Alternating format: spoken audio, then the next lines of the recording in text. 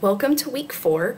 Week 4 is a really important week because we're looking at normal distributions, which are probably the most important distribution in all of statistics.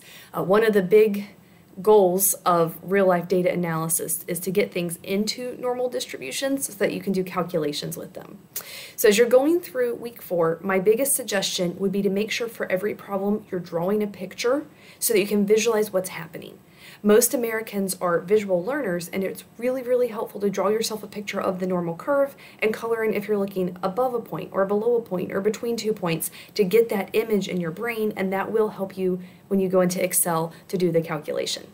And then week 2, or test 2 is this week as well. So please make sure you're getting the new material done as quickly as you can and asking questions about it, and then transitioning to give yourself at least a couple days to really focus on studying and preparing for test 2. And just like with the last test, you can bring a 4x6-inch index card with anything that you want, handwritten on the front and the back.